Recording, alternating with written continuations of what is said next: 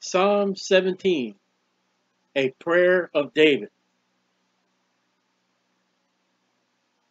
It was recorded. It's put in the Bible by the Holy Spirit.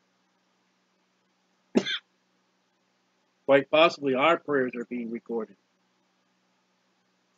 and kept in our books that will be open.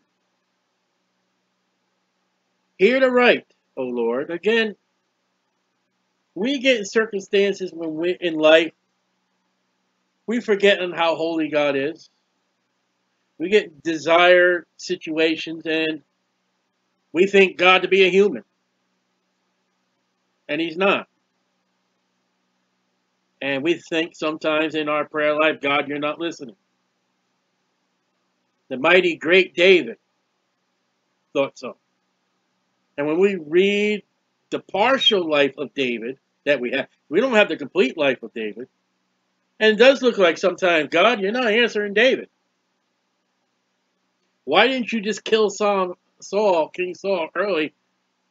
God has his time. And I always wondered, why didn't Jesus come in Genesis chapter 4? Right after man sinned.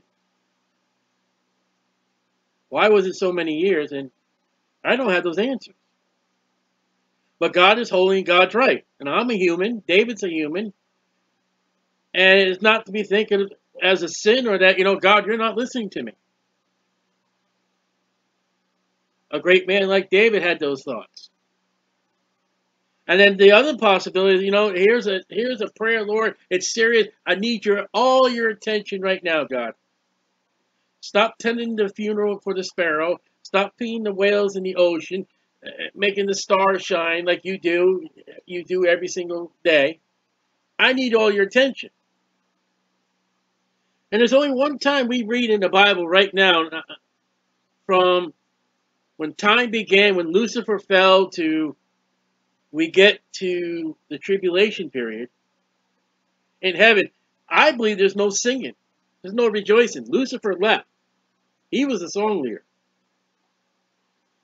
And I got scriptures showing, and I'm really not sure. But it's recorded in the Bible that the only time that we really hear angels rejoice is when the lost man gets saved. So, on that aspect, there are in heaven paying attention to us in some way, some form, in some ideal. And not only does God hear the right, but God hears the wrong. Proverbs will tell us that the eyes of the Lord in every place behold the evil and the good. Attend unto my cry. Like no one else is crying to the Lord right now. I'm important. I got trouble. Give ear unto my prayer. So this is a prayer that goeth not out of feigned, lying, pretending lips. I'm not lying to you. And there are prayers out there that lie to God. That man that got down, he says, oh, I'm glad I'm not as this heathen over here, and I blah, blah, blah, blah. I look how great I am. That's a lying prayer, because we're all sinners. I'll tell you another lying prayer. It happens in Hollywood and it happens in churches. You get on the screen, whether a movie or television show, and you get a fan, and they're praying to God because it's in a script. That's a lying prayer. You got a man, he's in a battlefield movie fighting some war. Oh, God, you get me out and help me all this. And God ain't paying attention. That's a script. That's a lie. And then you get plays and pageants and skits in the church, and all the little kiddies got to say. And then yet we go mock the Catholics for having prayer beads. We mock the Catholics for having a prayer paper. We mock the people that have prayer wheels and stuff like that. And it happens in the Baptist churches. Be honest with God. I've always, if you are praying to God and you are angry with God, what are you going to hide it from him? Oh, God, he knows. He's not going to strike you down with, if you're a born-again, Bible-believing Christian and you are saved and you are a child of God and you got something odd against God, tell him. Honesty is not the best policy. And you're not going to pretend before God. He already knows. He wants to hear from us. Paul said, God, I got this thorn in the flesh. I sought the Lord 3 times. Let my sentence. That's kind of funny, that word sentence, because that's used in court. He's going to be sentenced. Because this is much more than a sentence. This runs 15 verses. If it was 15 verses in a sentence, my English teacher, one of my grades, he used to get so mad, I run on sentences. Let my sentence come forth from thy presence. He's saying, God, I got this prayer, and I want you to hear me, and I want it to come before you. We have that as a Christian today in the church age. Let us come boldly unto the throne of grace. I'm not in heaven. The Bible says I'm already seated in heavenly places. My prayer life reaches God because it goes through the Holy Spirit, and then it goes through Jesus Christ, which makes prayers and groanings that I can't groan before God. That's the Christian. David doesn't have that promise that we have. Let thy eyes behold the things that are equal. Hear the right, Lord, then equal. David's praying, say, Lord God, if there's any part of my prayer that's wrong, you got to balance it out. I don't know what to pray. I don't know how to pray. No, I don't. Thou hast proved my heart. God tries us. God shows us where we stand. God has proved me to say, you know what? I need help in this area. I need help in this area. I'm a sinner in this area, and I'm battling this sin. God's saying, hey, I'm letting this happen in your life because I want to show you who you are. Thou hast visited me in the night. Now look at chapter 16 we did the other night, verse 7. I will bless the Lord who has given me counsel. My reins also instruct me in the night season. There it is. Rain is the Lord guiding you. There was something about an incomplete Bible, no 66 books, that God did speak to them and spoke to Joseph and Pharaoh in a dream because there are no 66 completed books of the Bible. Mark says 16 said they went out with signs and wonders. They can drink poison, nothing happened to them. Serpents can bite them, nothing happened. Because that was to prove the word. And once we have the 66 completed books of the Bible that God wanted, and nothing else. All right, I'm done with all that because you've got it written. You can open. We hold in our hands, in our laps, what Jesus didn't hold when he walked this planet. And when Paul went out missionary all over Europe, he did not have what we have because he's still writing it, or people are writing it for him.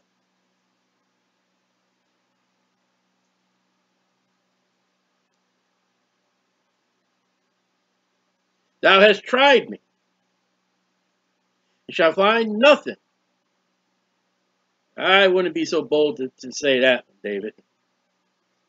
The Lord's tried me in the last few months, and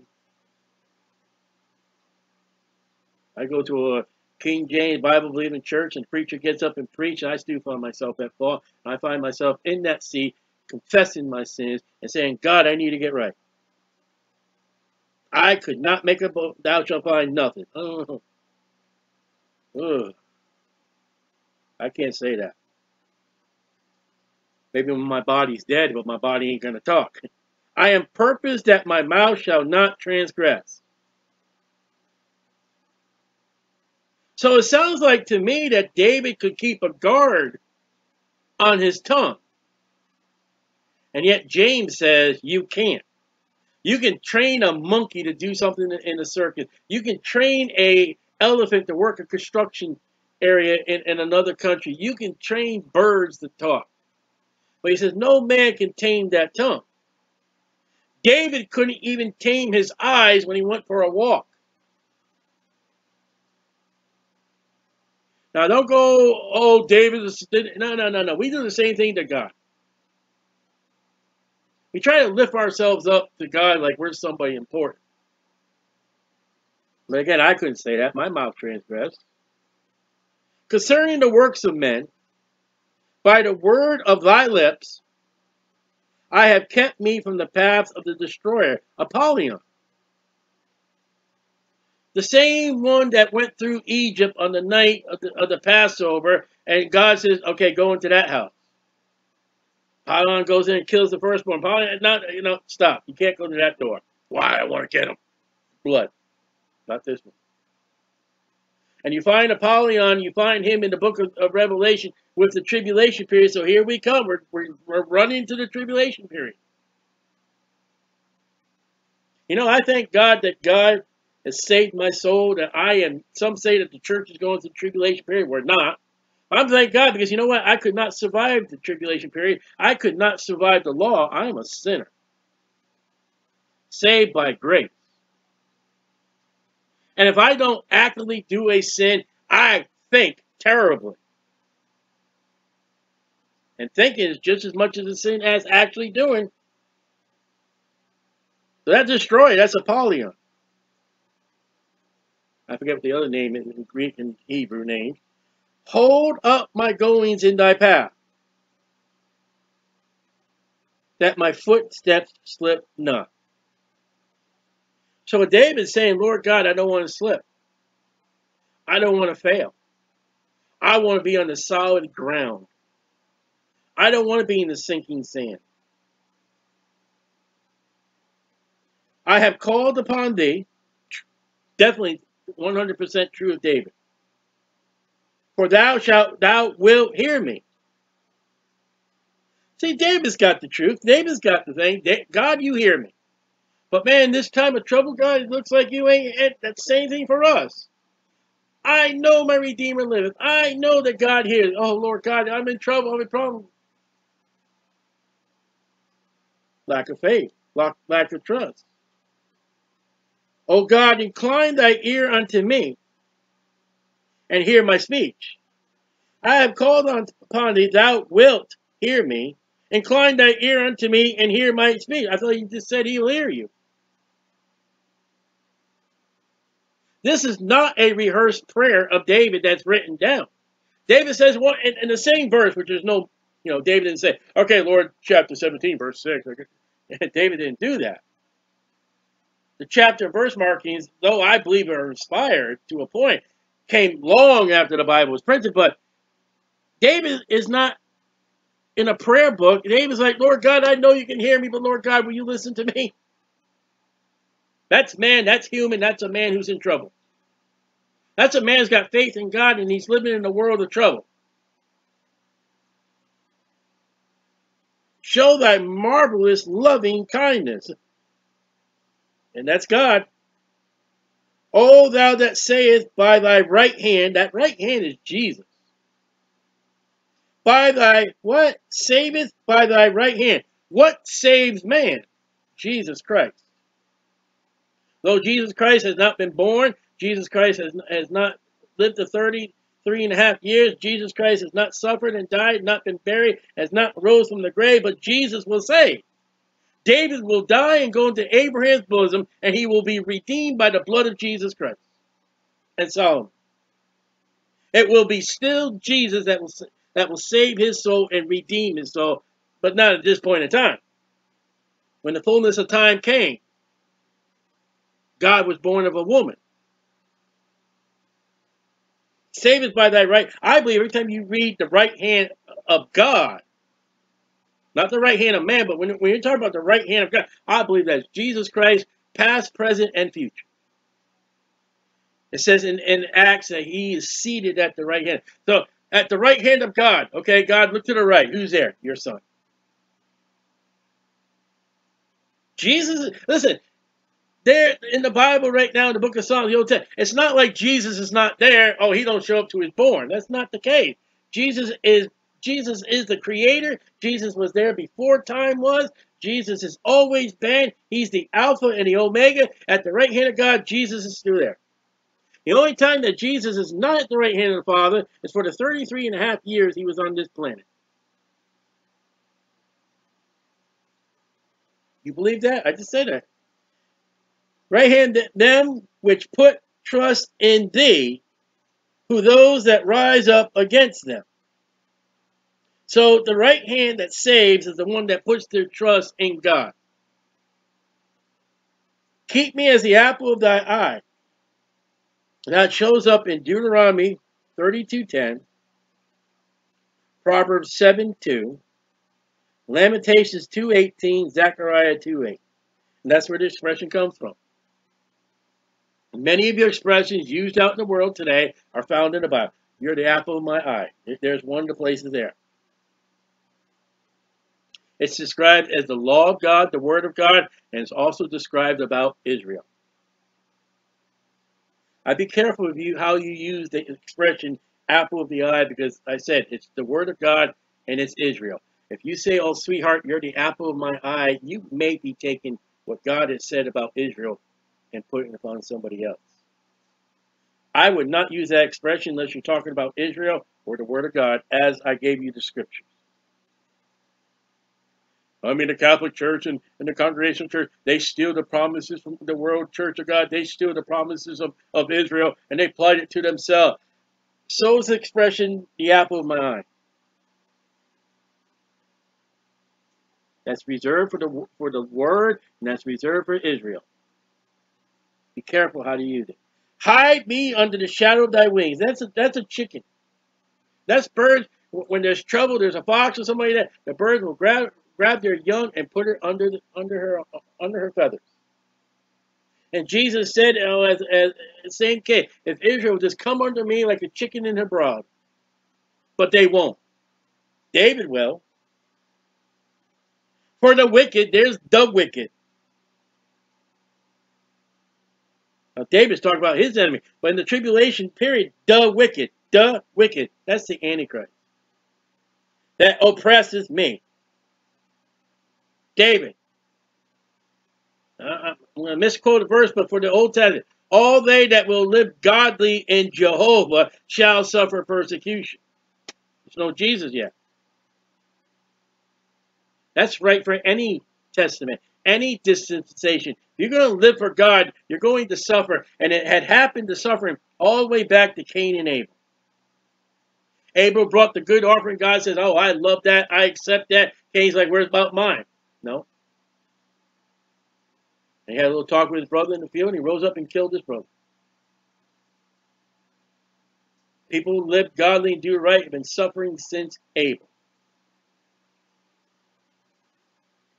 So don't think if you're going to get saved that everything's going to be hunky-dory. It's going to get worse. Because the Bible says for today, this church age, all they that live godly in Christ Jesus shall suffer persecution. Salvation ain't going to solve your worldly living on this earth problems. Because if you read the Gospels and the life of Jesus Christ and the hardship he got, you think you're going to live life wonderfully and fruitfully and whipped cream with a cherry on top when Jesus didn't get it? And when Jesus told the people around him, he said, listen, take up your cross. That was the ultimate torture in the time of Jesus to be crucified. It was no happy thing. I mean, okay, honey dears, I'll see you guys in a while. I'm going to go get crucified today. No, it wasn't like that. I would assume that anybody who was put to the thing, like the two thieves and Jesus, this would be their afternoon, the crucifixion. I would assume some would try, and some probably ran away and got out from it. Probably never found or were caught. From my deadly enemies who compass me about. They want death. They want murder. You know, that is a picture of Jesus. Jesus healed people on the Sabbath, and the Pharisees and the Sadducees wanted him dead.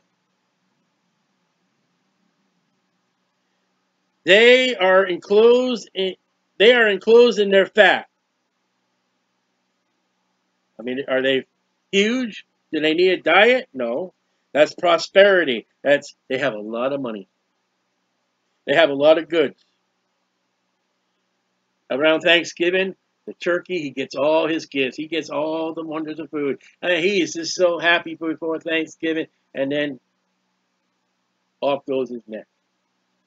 Chickens are a chickery or whatever you call where they are, and they're grown for food, for fried chicken. They're grown for to be put on the market.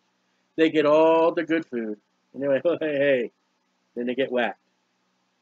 They're not fat, well, they're probably fat too. Could be, they're just fat with goods, the worldly goods.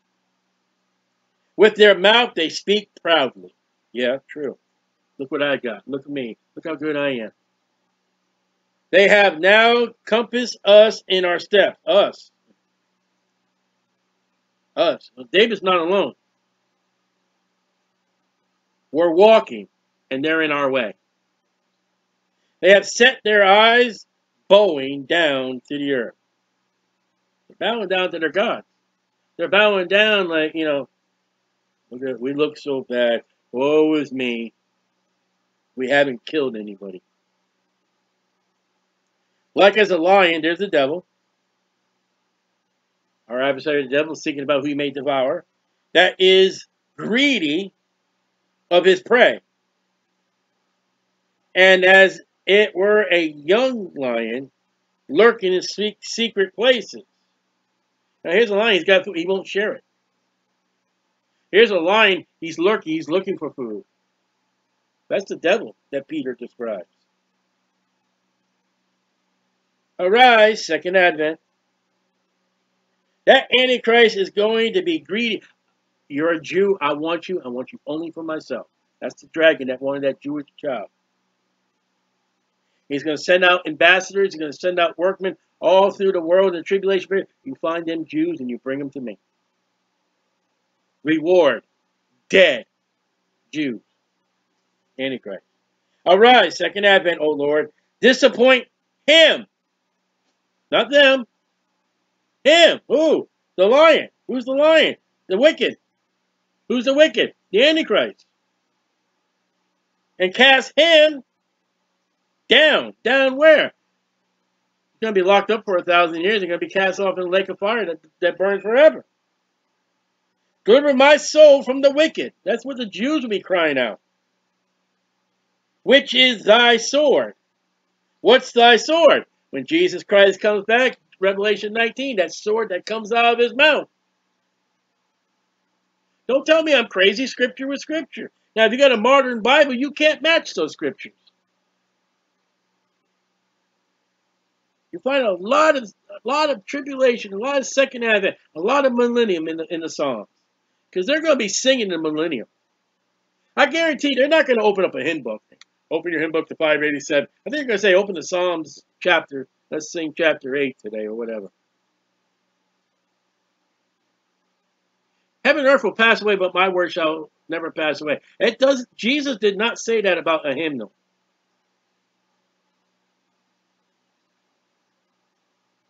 I'm just saying what Jesus said. Some people uphold a hymnal like it's the word of God. No, many of the hymns are wrong. Many of the good hymns don't even have the name of Jesus in them.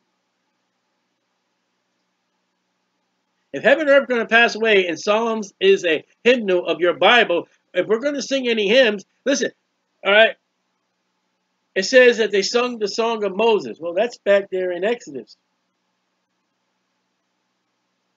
They're going to say there's another song that no one knew but them themselves. I forget which that one is. Probably in the Bible.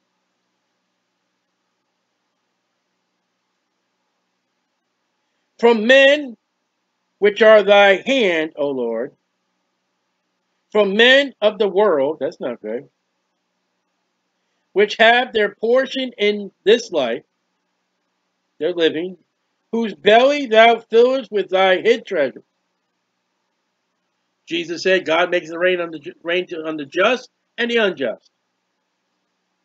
They are full of children. They have a lot of offspring. Since the day I've been saved, and their name came up today in my prayer list, and I've known a lot of families who are married, they go to church, they love the Lord, and just have such difficulty of having children. Well, the family I think about today, I just wanted today, I was praying for. I want they multiple miscarriages after miscarriages, just from the time I knew them.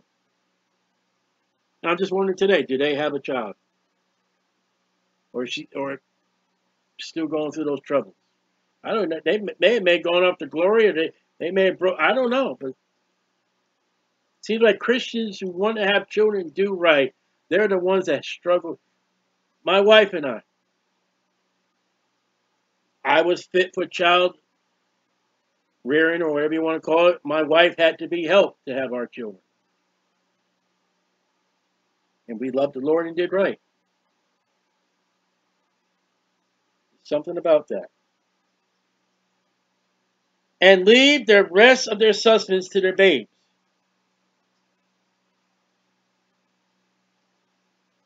Inheritance. They love their children, saying, when I die, this is my will. I leave this portion to this child, leave this portion to that child. That child doesn't get anything. This child gets this. My wife gets that. My neighbor gets his lawnmower back. And, you know, you got something of value. My will's got, I got 2 Bibles. I got 2 Schofield Bibles, and I got them willed out to the children. That's my most precious thing. And if I got money, there's a percentage. I have to change my will now, but there's a percentage. I mean, if I have $1 left to my name, that's more than no dollar. As for me, now David just compared the worldly man, verse 14. You know what they do, Father? They just take care of their children. They make more children. As for me, I will behold thy face in righteousness. David, like Job, said, I'm going to see God one day. How's that? He's going to see God in Jesus Christ. I shall be satisfied. Those worldly people, they're going to get an inheritance. Oh, but what I'm going to get, I'm going to see God's face, and I'll be satisfied with that. When I awake, that's not David. David's not sleeping saying his prayer. David says, when I'm resurrected. Now look at this next phrase. With thy likeness. Paul comes to assume that for what I believe is, and maybe it's wrong, but there's a teaching out there that we're all going to look like Christ one day. And a person I've been taught, 30 or 33-year-old males, even the females, one day will be all males. And we're going to look like Jesus Christ, except for the one thing is we're not going to have the marks. You don't believe that? That's perfectly fine. That's not doctor is going to send you to hell if you don't believe it, but I do believe in it. David said, thy likeness. What's thy likeness? Holiness, righteousness.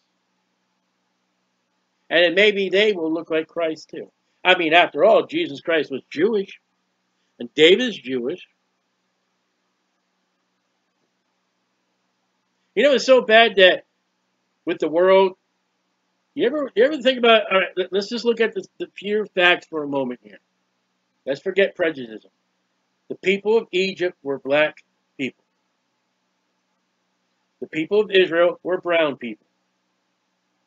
How come Joseph's brothers did not recognize that Joseph was not a true Egyptian? Now, I may not have recognized him, for the fact is, it's been many, many, many years, but Joseph would not have been the same color as the Egyptians. When we get to glory, if this is the case, we're not gonna have black, white, and yellow, brown skin in heaven.